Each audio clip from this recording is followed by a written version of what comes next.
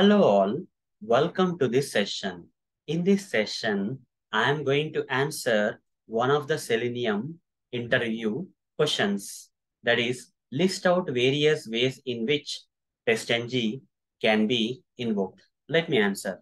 There are several ways in which we can invoke the TestNG. Okay, but first of all, why we have to invoke TestNG? To run the TestNG test, we have to invoke the TestNG. But what are the different ways in which we can invoke the TestNG to run the TestNG test? These are the different ways.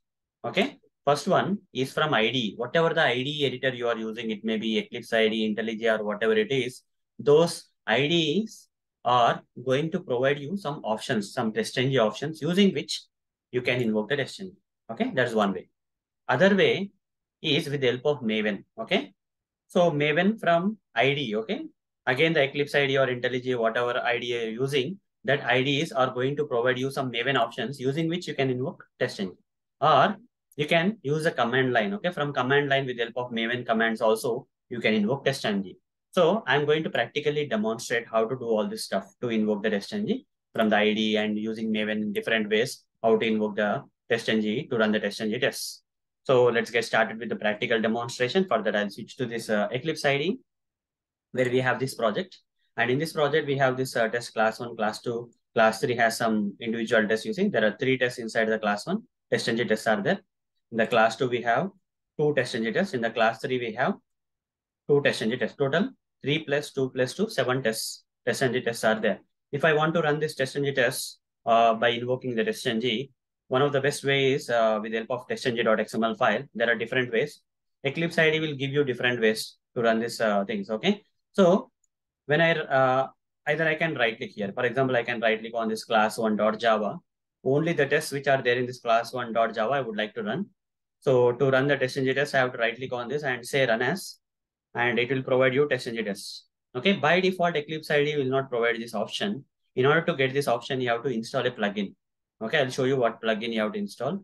Help Eclipse Marketplace. Go to the Eclipse Marketplace, and in that search for TestNG. One plugin you have to install. Okay, without that installing of that plugin, TestNG plugin in Eclipse IDE, that options are not going to come. Okay, just here. Let's wait. Now type TestNG here. Press enter. Let's wait for the plugin to be displayed.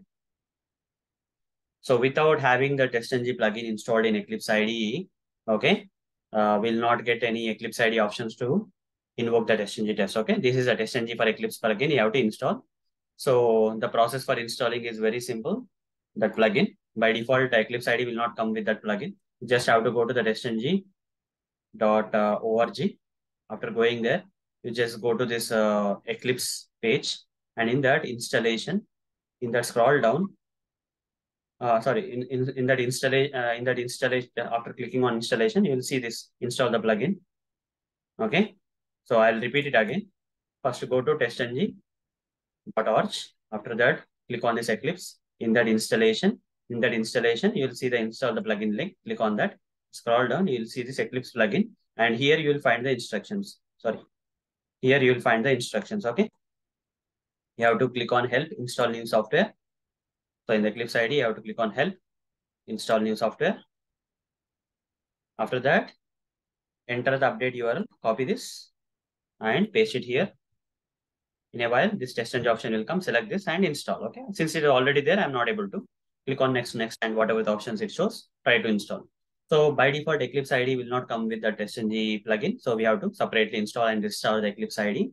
And once the Eclipse IDE is restarted, you will get some options related to TestNG on this Eclipse IDE editor. Like here you see, we are getting some TestNG here.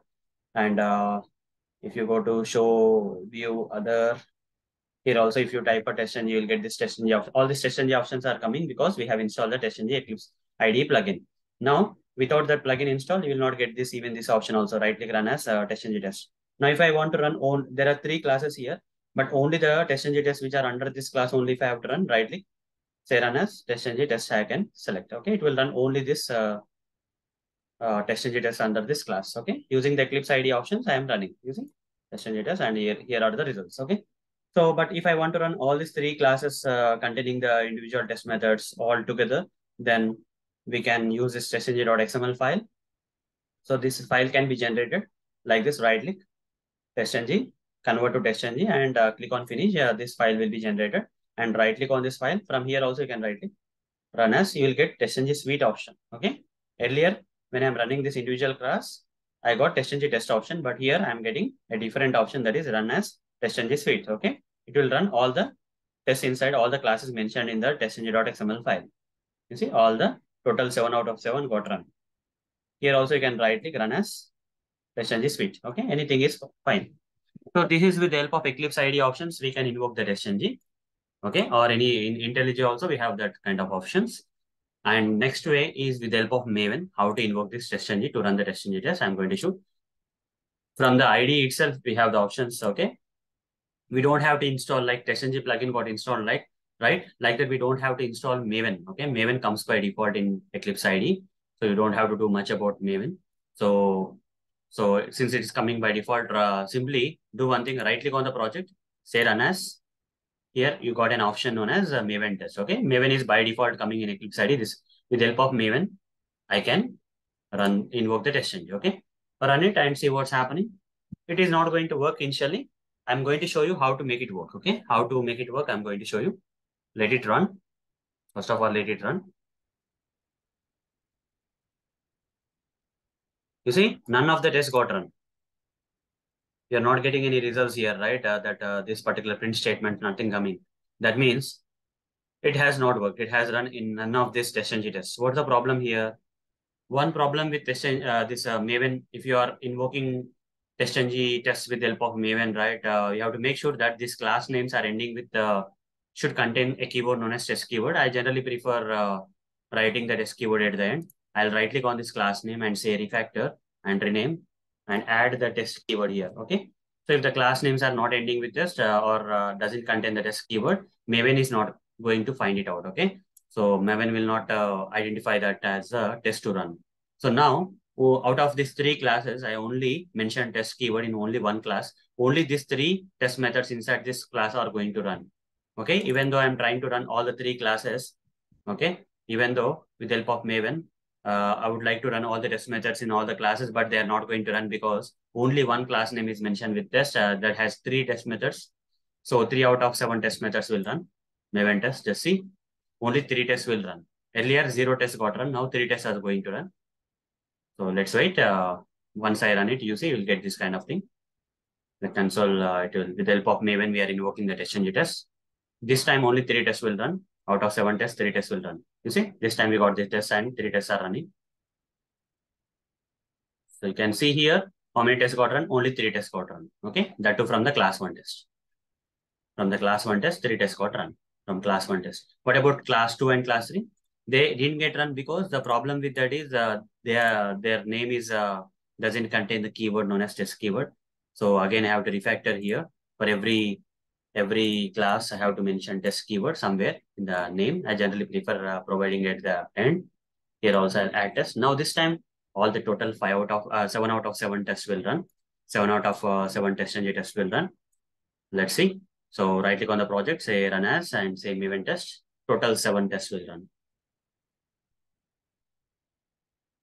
So it will start in a while after running. This time total 7 tests will run.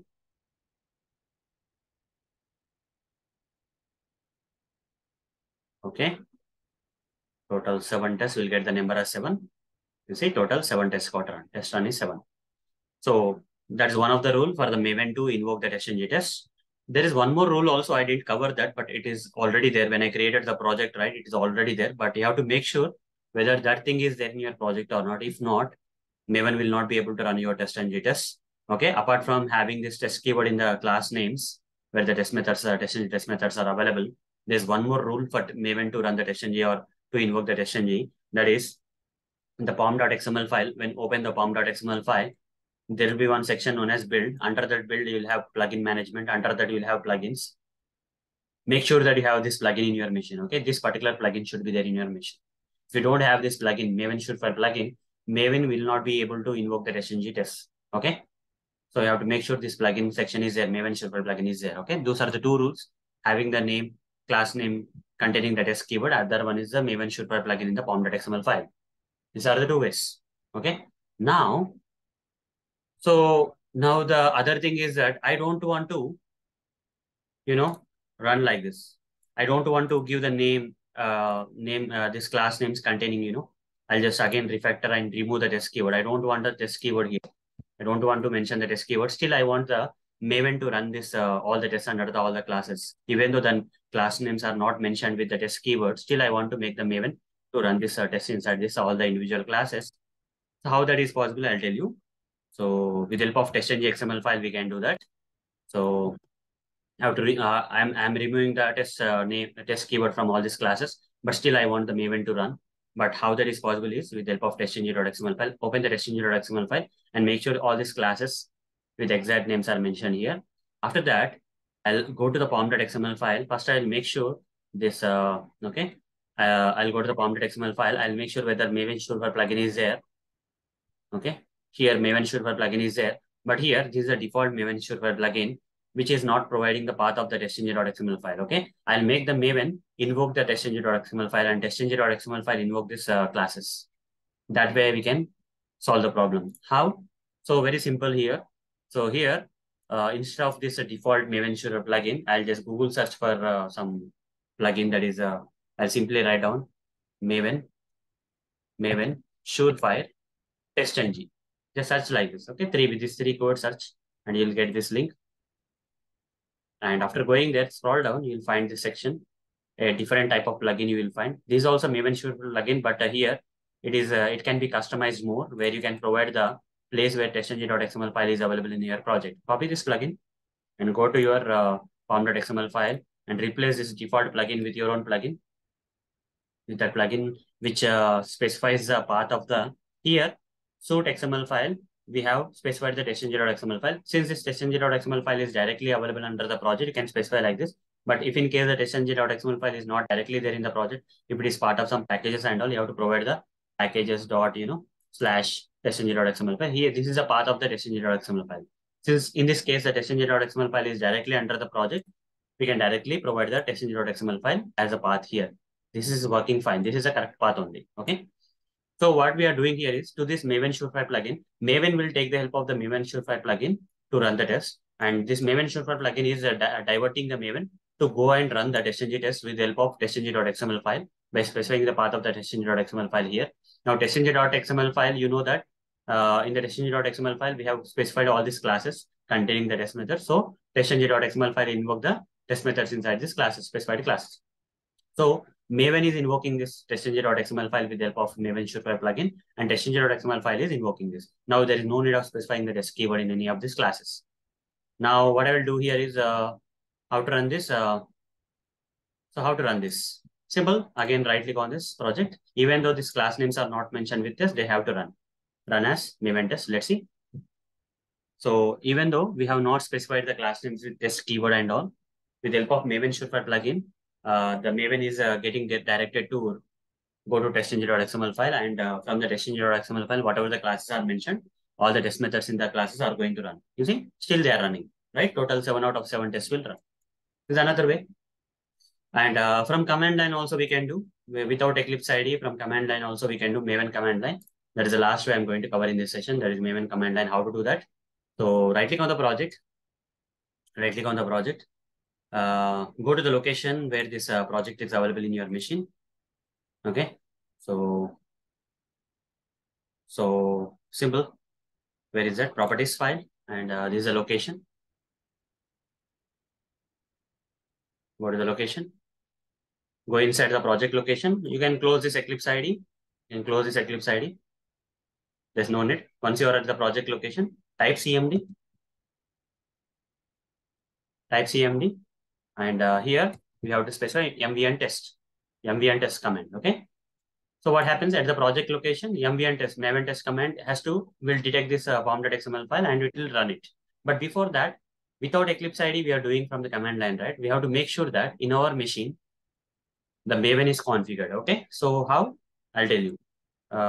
Maybe it's already there in my machine, but let me find it out. Edit. I just need to type edit system environment variables. Select this option and go to the location in my machine. this advanced system properties advanced in that environment variables, in the system variables.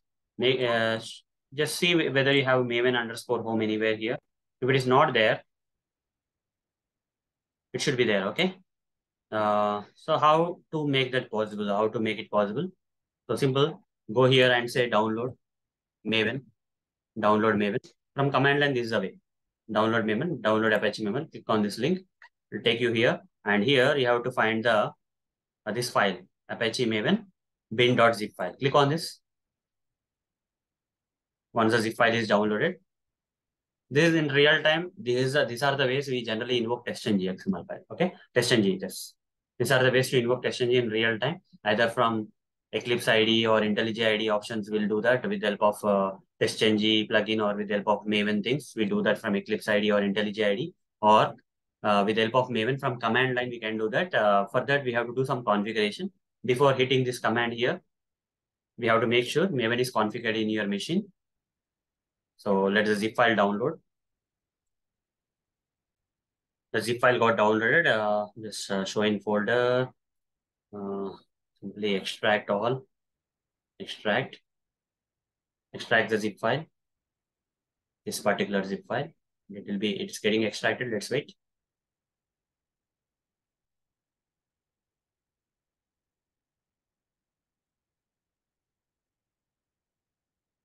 Okay, once it gets extracted, go inside this, and these are the files. This is a folder you have to copy. Inside the extracted folder, you will get another folder. Copy this folder. Keep it anywhere in your machine where you can remember. Go to the C drive otherwise, and here see, it's already there. You see, I'll delete the older one and paste the latest one. Control V. Okay, this is the latest one. So where is that pasted? Yeah, here. This is the location. Copy this location.